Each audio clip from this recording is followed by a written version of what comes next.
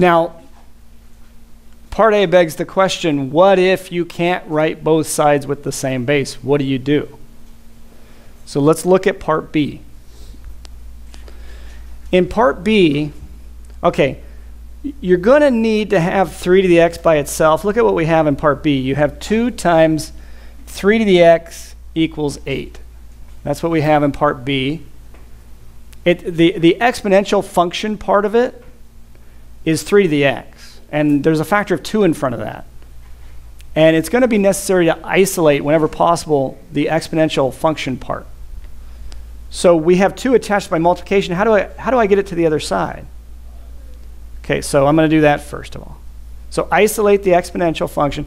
Get 3 to the x equals 4. And now it doesn't look all that much different than something like that, right? Except there's no nice way to write 3 as a power of 2 or 4, and there's no nice way to write 4 as a power of 3. So that method from part A fails. Well, there's one obvious thing we could do, hopefully, right now. This is in exponential form. What could we do? Convert it to log form. Won't that solve it right away? Isn't the logarithm form the exponent? Isn't a logarithm an exponent, in other words? So what is 3 to the x equals 4 in logarithmic notation? X equals log base 3 of 4. Now, students get the wrong idea. Anybody remember from the video what the wrong idea here is about this notation? What is log base 3 of 4 not? It's not log of 3 to the 4th power, is it? Students get the wrong idea about this all the time. This is not 3 to the 4th power. It's understandable why students get that wrong idea, right? But it's notation. No, so what you have to group together is the log with its subscript of 3. That's the name of the function, log base 3. It's like f of 4. The input is 4. Log base 3 is the name of the function. So anyway, that's an answer, isn't it? And if you needed to, you could run that through your calculator. But I do want to show you a way that works more generally. This method of converting to logarithmic form won't work nicely when you get more complicated exponential equations. So I want to show you the general method that will work. So that's an answer that works. But now let's start over again with 3 to the x equals 4. And I'm going to use the property down here that basically says, going from right to left, if I have x equals y, I can insert both the x and the y into the same log function, and it'll still be a true statement. In other words, this is dangerous to say this, but this is how most people think of it. I can take the log of both sides. We're used to thinking of it that way because of the balance principle.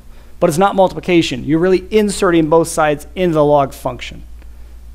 So the idea is I can take the log. We usually use base 10 or base e because those are the most common logarithms on your calculators. So I'm going to take log base 10, which means no, you don't show the base. You just leave it log. So really what I'm doing is I'm making 3 to the x the input of the log base 10 function. Okay? And then I'm making 4 the input of the log base 10 function. I'm inserting both sides into the common logarithm function. Okay, so what does that allow us? There's a rule that allows us to do something with that x, to bring it out of the exponent. What does that rule say? It says you can bring it down in front. Remember the power rule? This is why the power rule is so important. It allows us to solve exponential equations by taking logs of both sides after maybe having simplified a little bit, and we can get the variables out of the exponent that way. So that's the power rule. It allows me to bring down that x and rewrite the left-hand side as x times log of 3. Remember, the parentheses around the 3 are optional. Equals log of 4. I put them in there sometimes to remind you that the 3 and the 4 are inputs, but you don't have to have those parentheses there. Just remember, it's log of 3 does not mean log times 3. Log of 3 really means like a function of 3. The 3 is the input of the function. But now, what is multiplication here? What is multiplication? This operation, right? Between the x and the log of 3. So how can I get x by itself? I can divide both sides by log of 3. I can divide both sides by log of 3. And then goes away here, and I have another answer. X equals log of 4 divided by log of 3. Is that the same as this other answer we got? If you apply the change of base formula to this, you get log of 4, log base 10 of 4, divided by log base 10 of 3. It's the same answer. In a more convenient form because your calculator has a log function readily available. Would it be easy enough to get a decimal approximation of that? Yeah, let's practice that. So log button is just kind of almost a little further than midway down from the top on the left-hand side of column of buttons.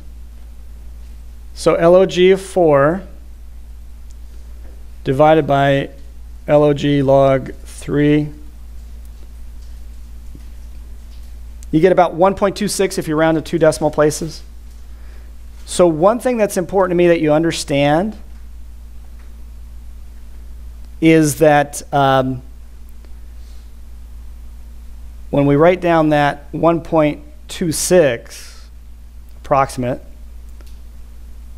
it's a wavy equal sign. It's approximate, right? So this 1.26 is an estimate of the answer. And log 4 divided by log of 3 is exact. So know the difference. It's important to know what's exact and what's not. The nice thing about exact answers, if you need a more accurate estimate, you can always get it later on. If you just write down 1.26 and forget about the rest of your work, you can't improve on that estimate.